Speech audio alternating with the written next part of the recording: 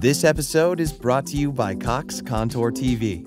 Find the entertainment you love with Contour TV and Contour Stream Player. Learn more at cox.com/contour. You're listening to Away with Words, the show about language and how we use it. I'm Grant Barrett. And I'm Martha Barnett. We asked our listeners to send us names that are anadromes. Now, an anadrome, you'll remember, is a word that when spelled backwards forms a whole new word. So, for example, maybe a little girl is named Noelle because she has an older relative named Leon. And boy, did our listeners oblige. We heard from Debbie Trail in St. Charles, Illinois, who pointed out that Nomar Garciaparra, who played for the Boston Red Sox in the 1990s, he was a great shortstop, was named after his father, Ramon. So Nomar is named after Ramon. And we should point out, too, that he also has the good fortune to be married to the soccer star Mia Hamm, whose first name backward is Aim, A-I-M. And if I remember correctly, she had great aim on the soccer pitch. She had fantastic aim. Good point, Grant. And then we also heard from Karen Corley, who tweets at Logical Poet. And she said, my fave is the elderly Eldine, who was named for her mother's great skill and love of sewing. That's Eldine, E-L-D-E-E-N, Eldine. Oh, I like that. I had an uncle, Bud, but his real name was Eldon, E-L-D-O-N. Oh, nice. So Eldine does sound like a real name, even though it's needle. Yeah. Needle backwards. How about that? I love it. I mean, sometimes anadromes work really nicely as names. What name did you make? What did you put together to name a child or a pet or yourself? Tell us the story about how your name was made. 877-929-9673, or explain it all in email to words@waywardradio.org. Hi there. You have a way with words. Hi. This is Martita calling from San Antonio, Texas.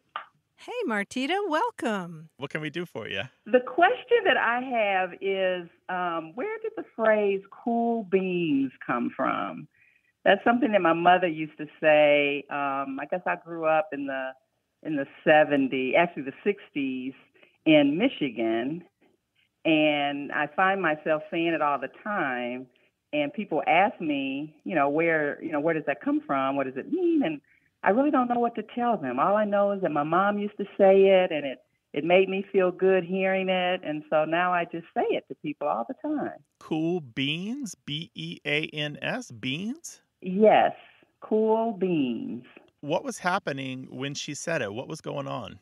So it could be like I'm telling her something that I did or something that I'd like to do, and that would be her response, like cool beans, and I always took it like good for you, or that sounds good, I agree, or something like that. That's the kind of the way I kind of process it. Affirmation or approval. Yes.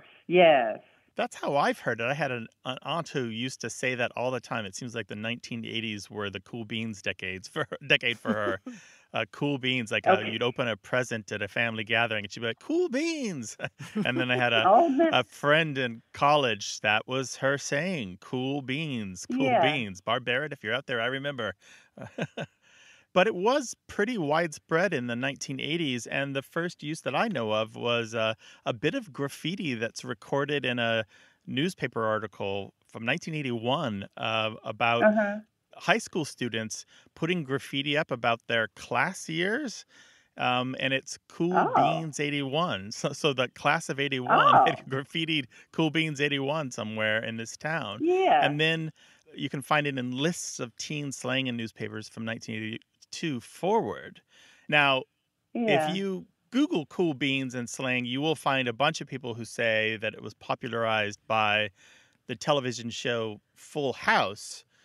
I did see that, with the Olsen twins, and Bob Saget and Dave Coulier and so forth.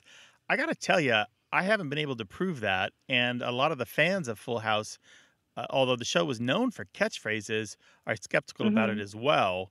So it's possible somebody said cool beans as a catchphrase on the show, but that show didn't start till 1987. And the phrase cool beans was already well entrenched in American slang by 1987. It was already underway. So I may have popularized it if it was on there at all, but it certainly didn't coin it or start it. Okay. Well, I can't even remember when I started hearing it. I love that. Thank you. I can't wait Yeah, to sure. tell everybody the next time they start asking me. I'm thinking about this phrase, and it's completely nonsensical, right? Hmm. What's great about beans that are cool? I'd rather have mine warm. Right. What about, what about a three bean salad, Martha? You know, with Oh, those that's three bean true. salads are cool, right? That's I Okay. always hated true. that salad, but it is a cool salad. Well, it's funny when you Wax said that, I beans. thought the Ugh. same thing. Yeah, it's like, okay, that hasn't ever been my favorite. Yeah. Yeah. I don't know, but beans have been used as slang for money. Maybe cool beans means good money. I don't know. That could Mm, be. And there's lots of speculation about this, but cool really we beans. don't know the origin of cool beans and we don't know why beans. It's just a catchphrase. Right. Well, Martita, thank you so much for calling. It's been great to talk with you. You as well. Thank you. You guys All take right. care. All Have a right. wonderful day. Take care. You Bye-bye. too. Take Bye care. bye. Call us 877-929-9673.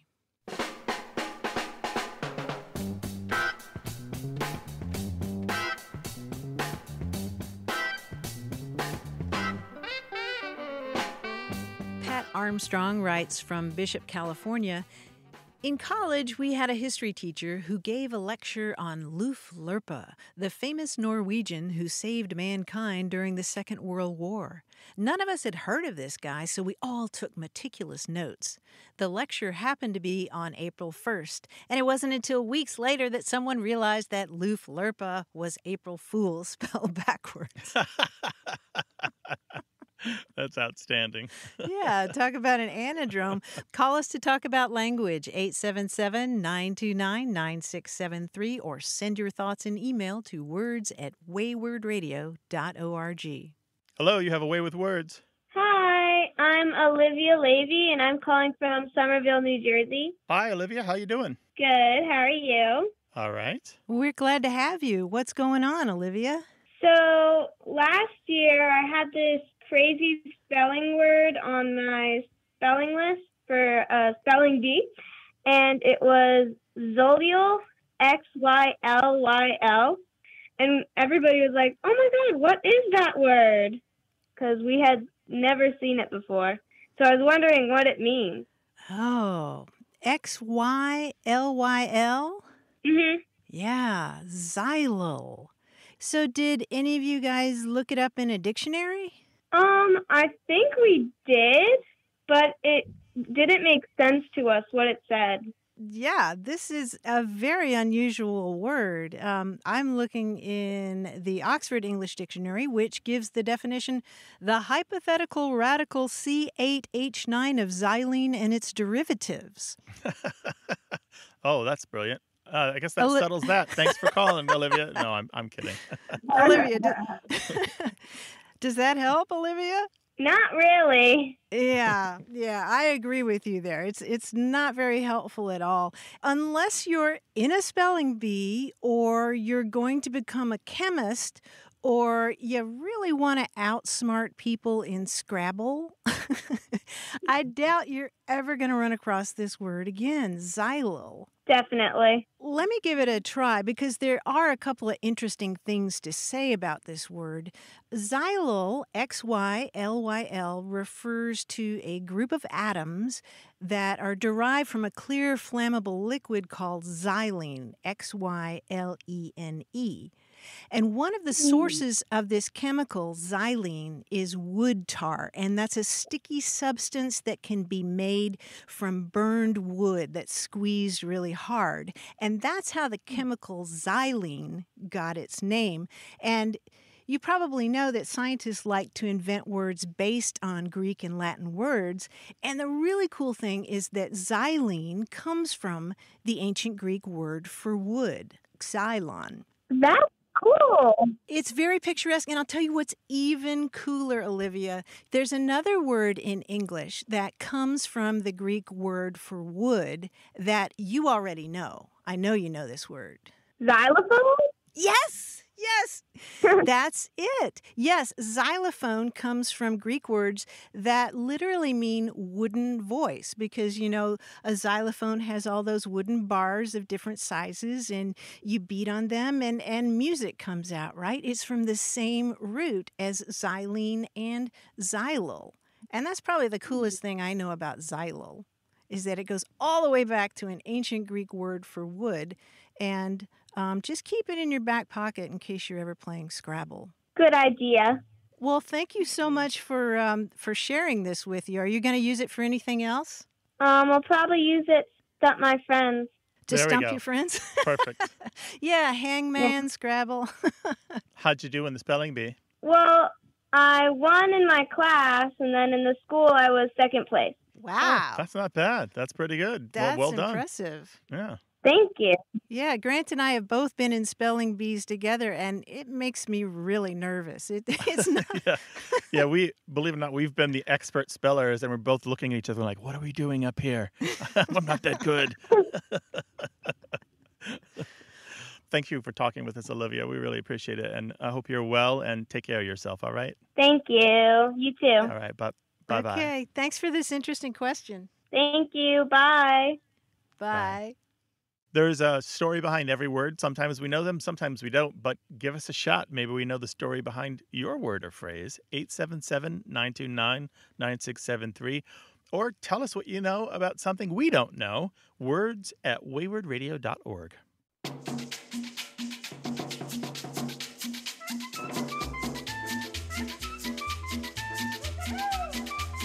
Grant, in a previous episode, we talked about the verb twack, T-W-A-C-K. You remember that? The term that has been used in Newfoundland for window shopping. Right, to shop, to go twacking. But we neglected to mention the verb twoc, T-W-O-C-K. Do you know this one? No, it sounds like something Lewis Carroll might have used. Well, you're right about the British connection anyway. Twoc, T-W-O-C, is the offense of taking a car without an owner's consent. It's for the purpose of joyriding usually, so you can go twocking. So it means car theft, and it's an acronym used in police slang from the words taking without owner's consent, twocking. Oh, yes, I think I have heard that. Yeah, it reminds me of back when I was a general assignment newspaper reporter. Every once in a while, we had to do a stint in what we called the cop shop, which was this little office where you would just go in and you would listen to the police scanner all day. And they often talked about T-butt. T-butt over $100 or T-butt under $100. And T-butt was theft by unlawful taking. T-butt. Oh, nice. Share your linguistic memories with us, 877-929-9673.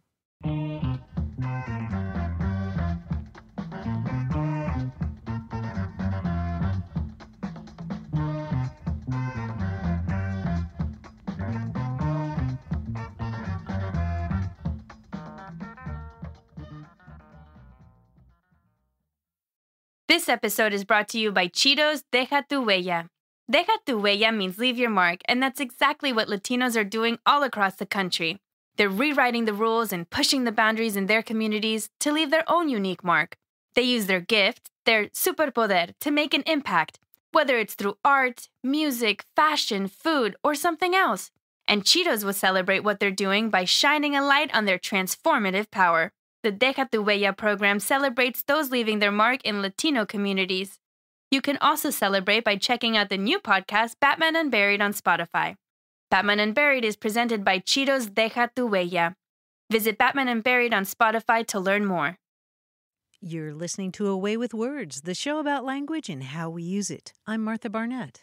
And I'm Grant Barrett, and we're joined by that man of mystery, our quiz guy, John Chaneski, who has been coming up with some devious quizzes for us to do. Well, Grant, hi, Martha, hello. You guys have seen a picture of my dog, Goldie, before, I'm pretty sure. Beautiful creature. I know, she's lovely. really nice. Anyway, people and dogs have evolved together in a unique way, so of course our language reflects that. And there are additions to English that would not have appeared without dogs. There's even an internet language relating to dogs called, among other things, Doggolingo, or Woof, or Bork.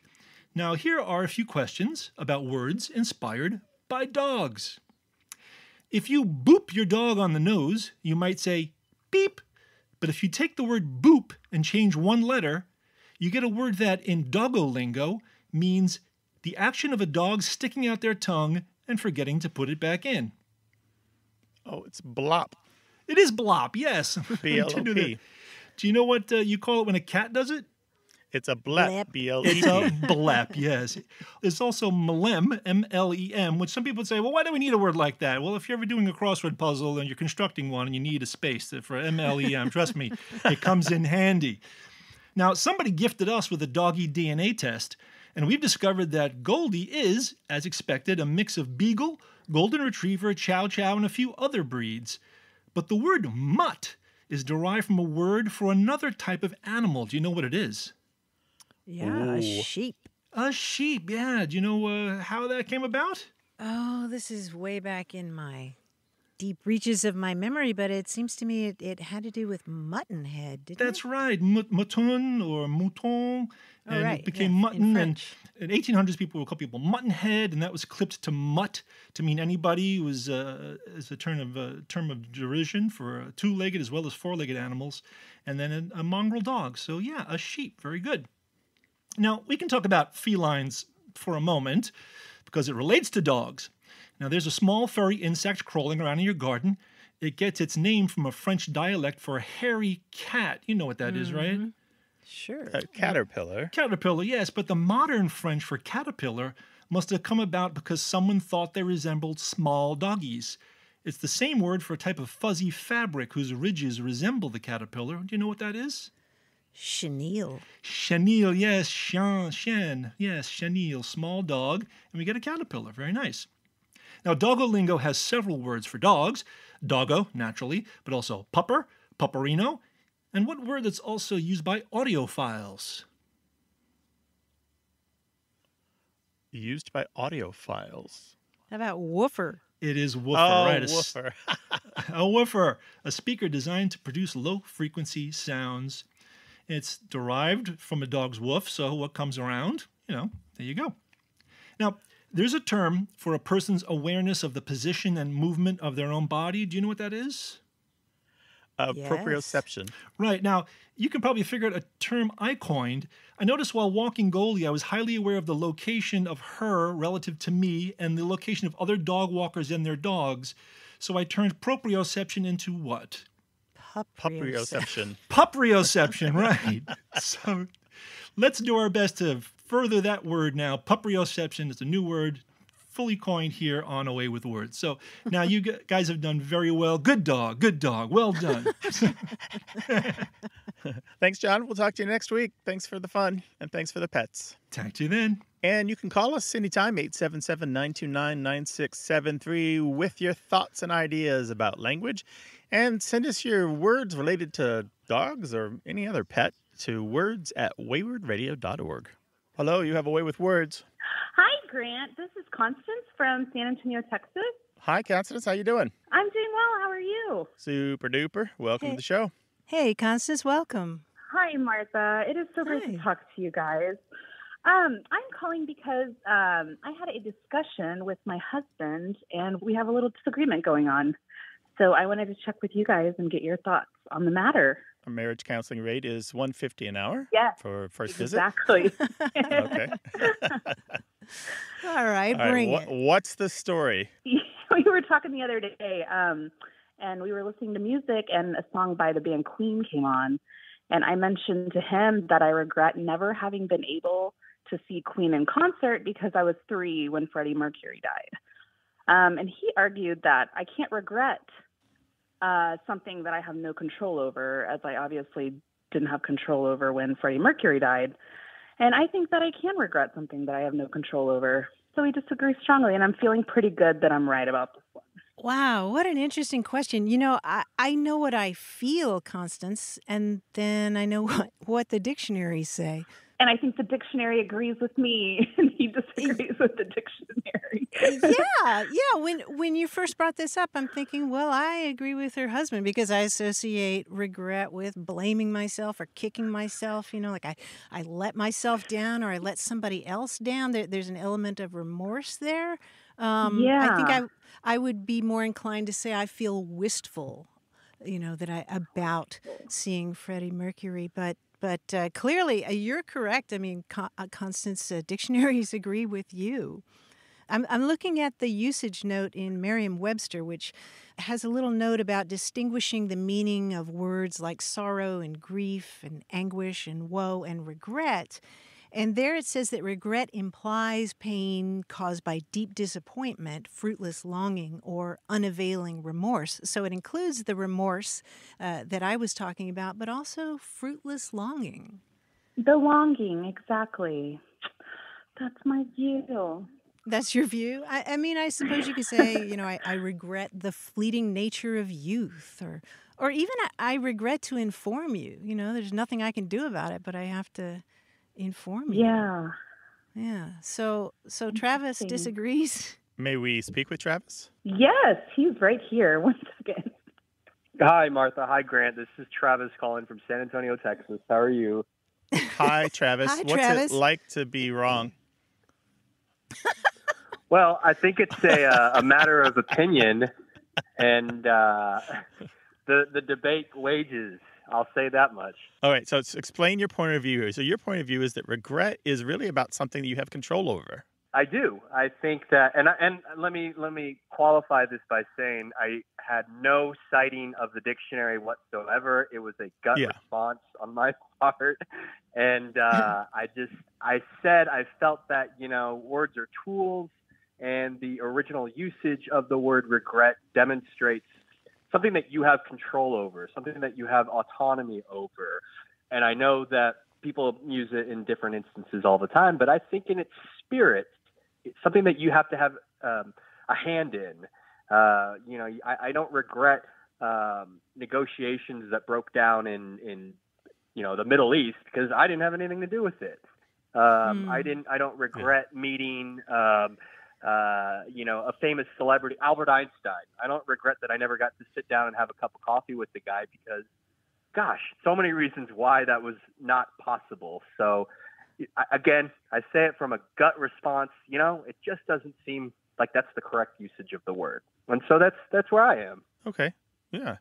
I could buy that, except regret has, like many words in English, more than one meaning. So you're focused on this very personal meaning, the common sense that we have when we say, I'm going to send my regrets because I can't attend that party, or, I regret that I crashed your car when you loaned it to me, things like that, right? You're talking about this personal, very individual regret, and I appreciate that because that is the regret that we most often encounter. The regret that Martha was talking about, and I think that Constance is referring to, is the broader regret. And it's a valid sense of the word, but perhaps less common. And so perhaps that's the division between the two of you, that you're talking about this more common personal regret, and Constance is thinking about a less common, broader regret. Sure. I'm the guy that looks at the dictionary and I see definition number 1. Boom. And I don't bother to go to dictionary to definition number 3. Right. I get it. You go to Yelp. You go to Yelp looking for a restaurant. You go to the first one. Yeah. If it were a better definition, it'd be number 1.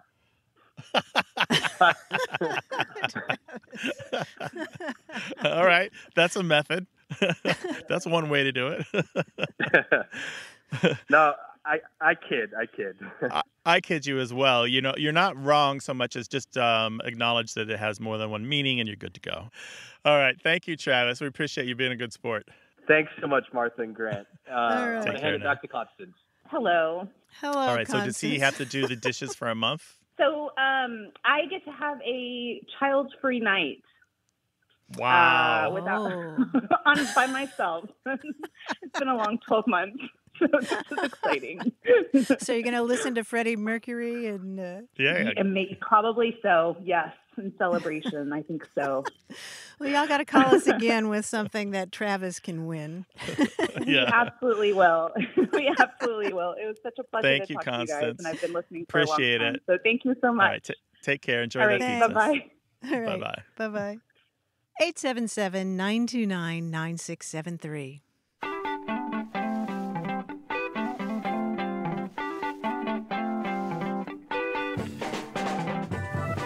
Here's a handy term that was new to me, to play Box and Cox. Do you know this term, Grant?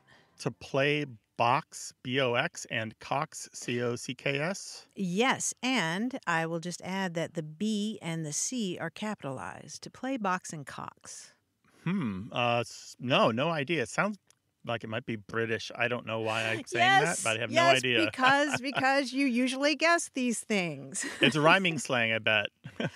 No, it's not rhyming slang. Okay. It refers to an arrangement in which people take turns occupying the same space at different times. So, for example, you might share an office on alternating days with someone, or you use it in the morning, they use it in the evening. You and the other worker are said to play Box and Cox. And that comes from the title of an 1847 farce by John Madison Morton. And in this play, there's a London lodging house keeper who leases one apartment to two men, and neither of the guys knows that the other is renting that apartment during the other time. So by day, the apartment is occupied by John Box, and by night, it's leased to a guy named James Cox. And as you can imagine, hilarity ensues. So to play Box and Cox. That's awesome. That's to share the same desk is also known as hot desking. Yes. And to share the same bed on different sheets is known as hot sheeting. Ah, didn't know the latter. Huh. Yeah, that's kind of thing that they might do back in the gold mining days when everything was really expensive in California. So you would just, somebody'd get out of bed and you'd pay your quarter and get in it. Oh, man. Huh. The things we learn. The things we learn. And we'd love to learn from you, so call us to talk about language, 877-929-9673, or send your observations to words@waywardradio.org. Welcome to Away with Words. Hi, this is Squire Babcock, and I'm calling from Murray, Kentucky. What would you like to talk with us about? My maternal grandmother used a word that I've never heard anywhere else, and I've asked all sorts of people. I was a professor in the English department at Murray State for 25 years, and I asked a whole bunch of people. But my grandmother, who was probably born right around the turn of the century, the 1900 or so, and was the daughter of a German immigrant, would, when we went to visit her, or when it was summertime, she would occasionally say, "It's hot as flugens," or she was telling a story, she'd say, "It was hot as flugens." And I have always been curious about the word and have never been able to find where it's from, what it means, and so forth. Or maybe even how it's spelled, huh? Exactly. I've just spelled it phonetically. Flugens is what it sounds like to me. What I can still hear her saying it. I don't know where in flugens is flugens is a question that I've come up with for you. Where in flugens is flugens? That's a good question. Your grandmother wasn't alone in using that expression. It goes back to the 1830s.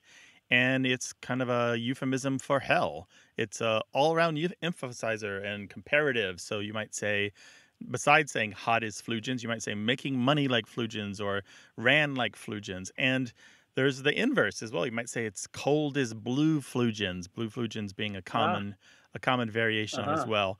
It shows up in full force in the 1830s in an anecdote widely reprinted in newspapers. Now, just a little bit before that in the 1830s, there was a little dictionary published in a few newspapers starting in the Augusta, Georgia Courier called the Cracker Dictionary. By cracker, they mean white Southerner when cracker was applied to themselves in an inoffensive way. And it just so happens that little dictionary in May of 1830 includes the word flugens, and they define it. And basically, they define it as fire and kindling. So flugens, as far as they're concerned, means something that's hot, something that's on fire. So if you're saying hot as flugens, you're saying hot as a little bit of fire and kindling. How did they spell it in that dictionary? Flugens. Although over the years, over the 150 plus years since that little dictionary, you'll find it spelled 10, 15 different ways, because that's not one of those words that's often written down, more often passed from mouth to ear. Yeah. Yes. That's really cool to hear. It makes some sense. My grandmother was from a sort of principled and careful family and background, and so they might have not used the word hell. Instead, they might have, adopted flugens to be more proper. Thank you for bringing this to light and sharing your memory of it with us and everyone else. Thanks for finding out about it for me. That answers a long-lived question for me, so appreciate it. All right. Take care of yourself. Thanks for calling. Okay. Bye-bye. Yeah, thank you. Bye-bye. 877-929-9673, or talk to us on Twitter at WAYWORD.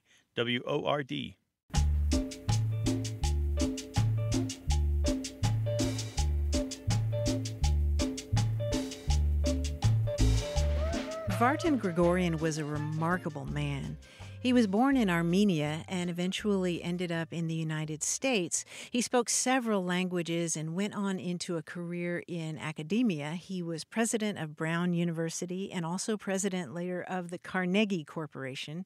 But he took a break in the 1980s to reinvigorate the New York Public Library, which was in pretty bad shape all the way around, financially and just physically, until he took over and ended up raising millions and millions of dollars to support the library. He once told an interviewer that the library is a sacred place. He said, "Think of a lone person in one of our reading rooms who has just read a book, a single book that has perhaps not been read in 20 years by another living soul, and from that reading comes an invention of incalculable importance to the human race. It makes a man tremble."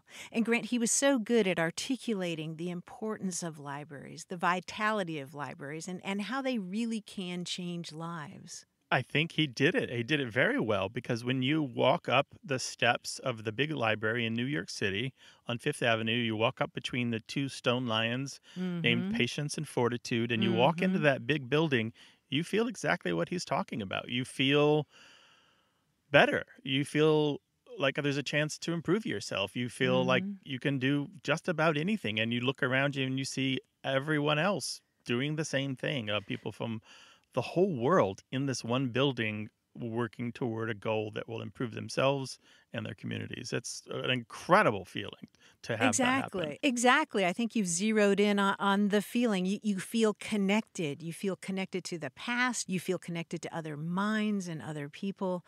What a gift and what a legacy to leave. There are probably libraries and librarians that left an impact on you. Tell us about them. Words at waywardradio.org. or call us 877-929-9673.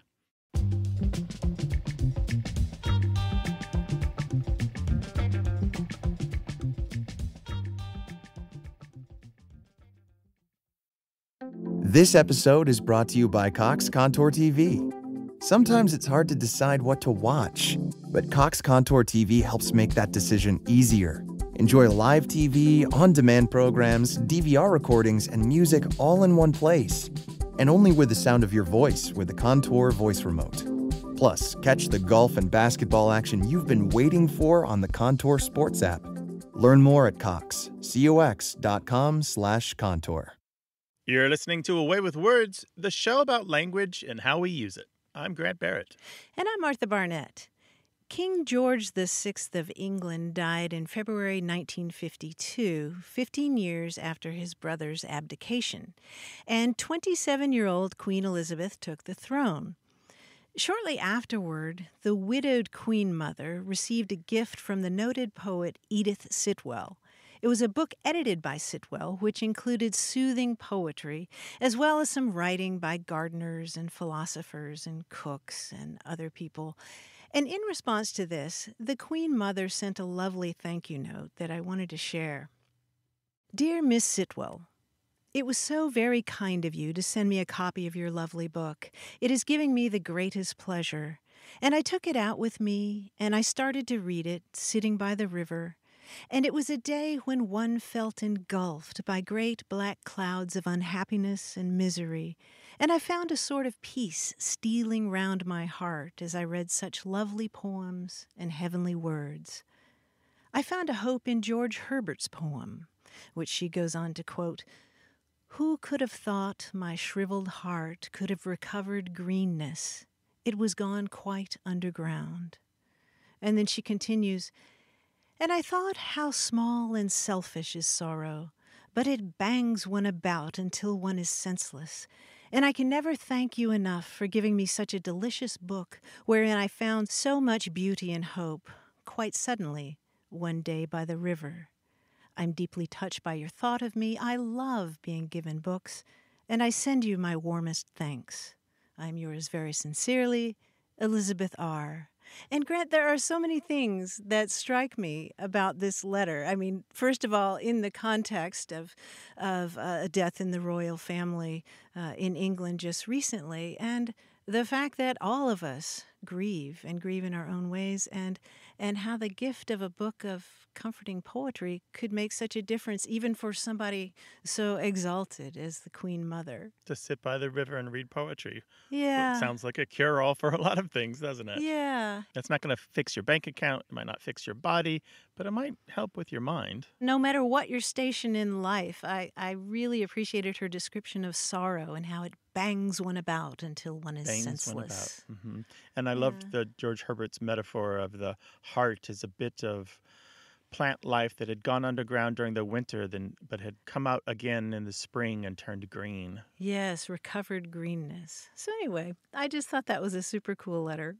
We're always on the lookout for your favorite passages. What's a bit of writing that you turn to again and again to mull over, to reread, or to contemplate? Share it with us, 877-929-9673. Email us words@waywardradio.org, or tell us on Twitter @WAYWORD.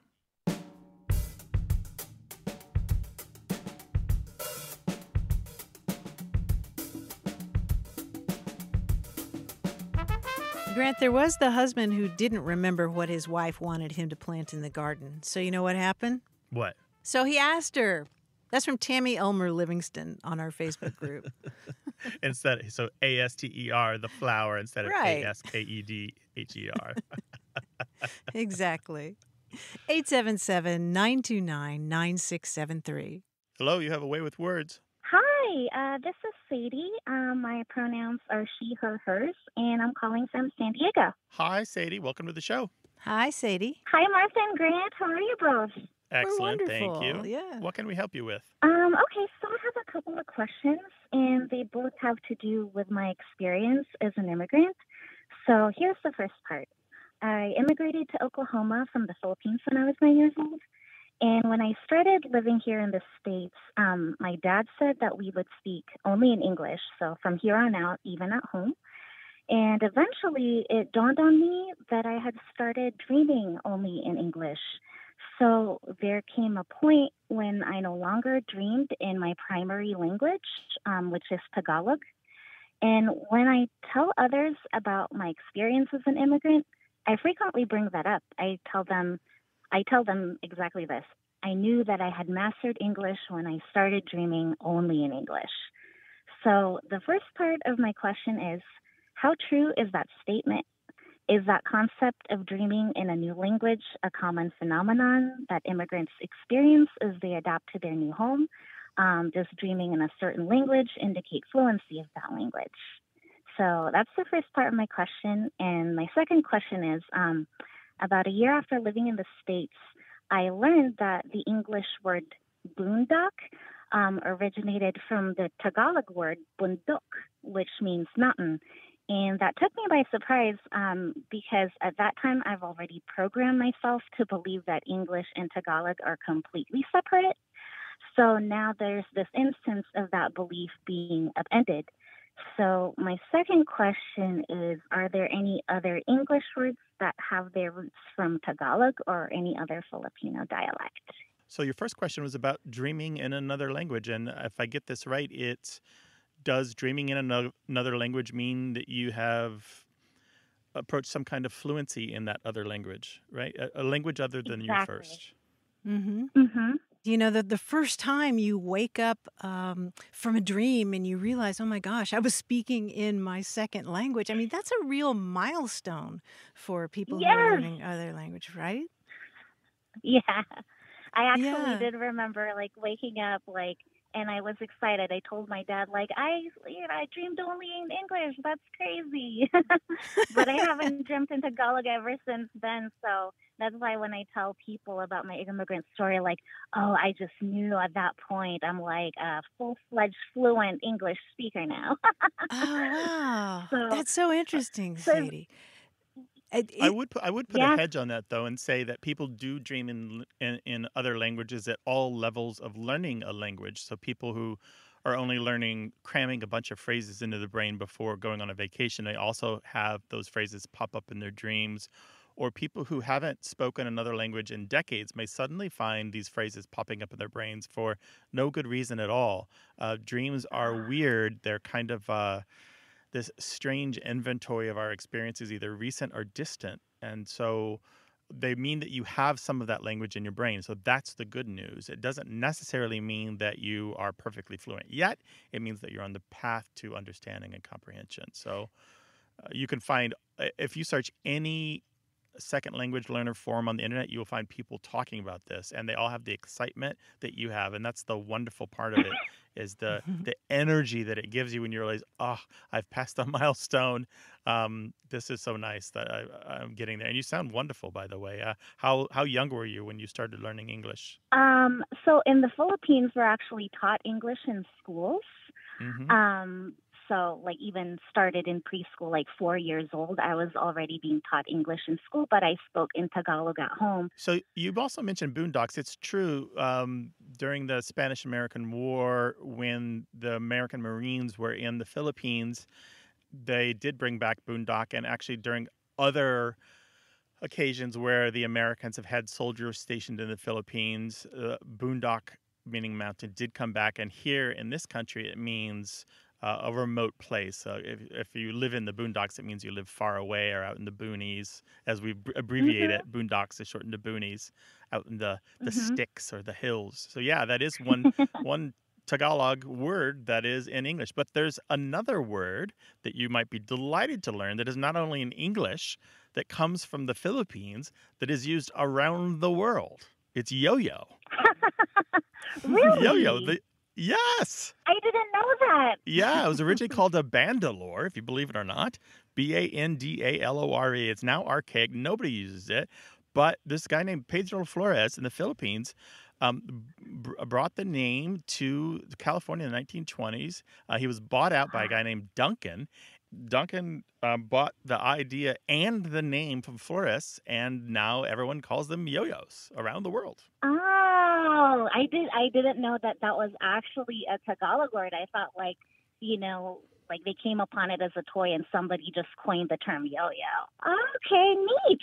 No language stands alone, and I just think you really just opened up this wonderful topic here. This is just we could talk all day about this, but thank you, Sadie, for your call. We really appreciate it.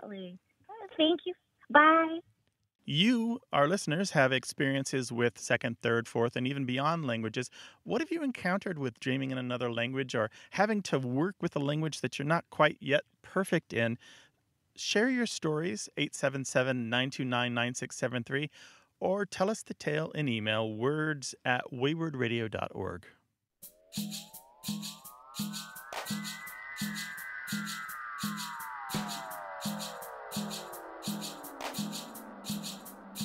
Here's a little word you might not know, scrimption. As defined in an 1830s newspaper, it's the minutest atom, the little end of nothing sharpened. Sharpening nothing. A fine point of nothing. A scrimption. Hit us up on Twitter at WAYWORD. Welcome to Away with Words. Hi, my name is Theora Ward, and I'm calling from Heinsberg, Vermont. Well, welcome, Theora, to Away with Words. What can we do for you? Thank you. Well, I have this saying that my mother used to say, and I've been trying to find out for decades where it came from. No one that I've ever met has ever heard it before. So she used to say, "Would you like me to show you a little trick with a hole in it?" We used to make a lot of things together. We did a lot of sewing and knitting and baking together. And we would be sitting together, and she would notice something that I was doing and know a better, faster way to do it. And she would look over, and she would kind of nudge with the elbow and kind of in a conspiratorial way, "Hey, would you like me to show you a little trick with a hole in it?" And I would love to know where that came from. Did she ever show you a little trick with a hole in it? Well, any new thing, anything that we were doing, and she would say, "I'll show you. You could do it this way. That would be the little trick with the hole in it." Okay. A faster way, a better way. Oh, cool. Yeah, either faster or better or different or in some way different from what I was doing. Yeah, that conforms to what I know about the expression. She's not the only one that's used it. It's not really in much use these days. In the 1800s and early 1900s, you would have seen it much more often. And then it was more often used to mean something extraordinary or a devious trick.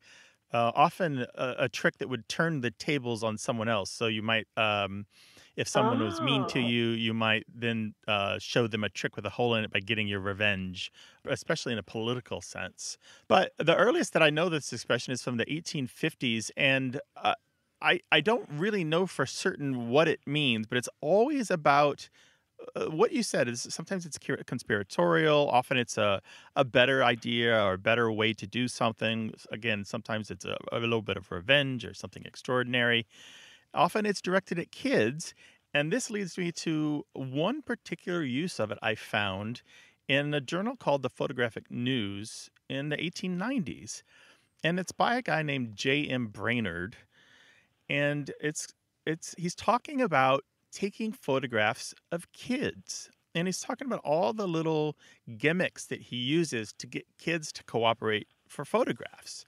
And just as now, it's hard to get kids to behave so that you get that one photograph that you can keep forever. And so he talks about having a cupboard filled with toy cats, birds, dogs, dolls, bells, ribbon-belled sticks, horses in hoops, whole bunches of things.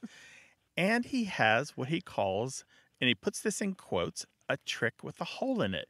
And he describes it as a 14 by 17 cardboard 6-inch circular opening cut out of the center.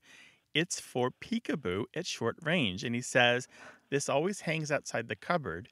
And it is the little joker that takes the most unpromising child with its most angelic expression. And so I don't know that this is the start of a trick with a hole in it, that maybe photographers were using this idea as a trick with a hole in it from the very beginning. It's very curious to me that it checks so many of the boxes of what you describe.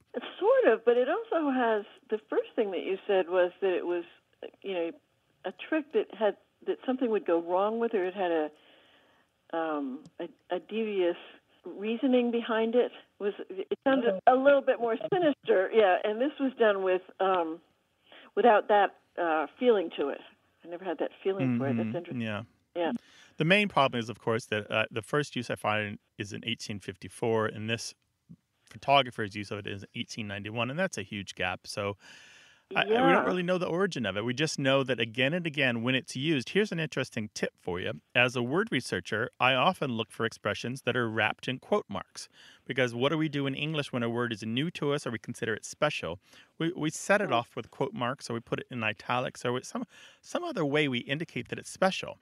So this photographer, all these 100+ years later, is telling me, as a language researcher, a word researcher, that he considers a trick with a hole in it to be special to his vocabulary. So that's your trick with a hole in it as a slang lexicographer. Right? If I find quote marks. Yeah, I do. If I find a phrase with quote marks around it, like just a 3 or 4 word phrase, I often pay a little more attention to it to see if it's something I need to record and try to do a little research on.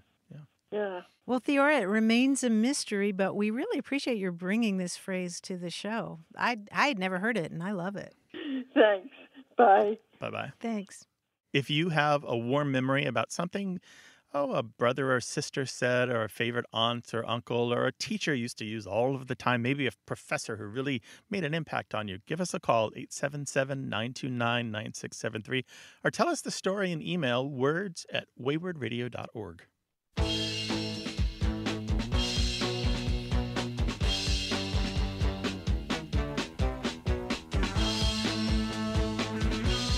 I don't know about you, but I am a fan of a good newspaper correction, and I love the one that ran recently in a San Francisco paper. You may have seen this article. It was about a big bear that wandered into the home of a Pasadena, California woman, and the bear was caught on the home security video. And it's really worth looking up online because you see the bear wandering around in the house, and then it's chased out by two fearless little terriers named Squirt and May-May. Which was wonderful in and of itself, but they had to run a correction at the end of this story, which went, editor's note. A previous version of this story stated that the bear is a brown bear. While it is a bear that is brown, it is not a brown bear. It is a black bear that is brown. The story has been updated to reflect this. Meaning it is not the type of species known as the brown bear, right, brown in bear. Common terms. It's brown, but it's actually a black bear. I love that, and it's parsable. I mean, and it's so fun because English is weird with that emphasis that we can do that. It reminds me of the scene in Wreck-It Ralph where a lot of the bad guys from all the different video games are sitting around having a kind of a group therapy session, and one of the guys, I think plays a wrestler character, says to the guys, "You're a bad guy, but you're not a bad guy." Oh, I see. Like, you're a brown bear, but you're not a brown bear. Yeah. Send us your favorite newspaper corrections or other thoughts about language. 877-929-9673 or email it to words@waywardradio.org. Thanks to senior producer Stephanie Levine, editor Tim Felton, and production assistant Rachel Elizabeth Weisler. You can send us messages, subscribe to the podcast and newsletter, and catch up on hundreds of past episodes at waywardradio.org. Our toll-free line is always open in the U.S. and Canada, 877-929-9673, or email us words@waywardradio.org. A Way with Words is an independent production of Wayward, Inc., a nonprofit supported by listeners and organizations who are changing the way the world talks about language. Many thanks to Wayward board member and our friend Bruce Rogo for his help and expertise. Thanks for listening. I'm Grant Barrett. And I'm Martha Barnett. Until next time, goodbye. Bye-bye.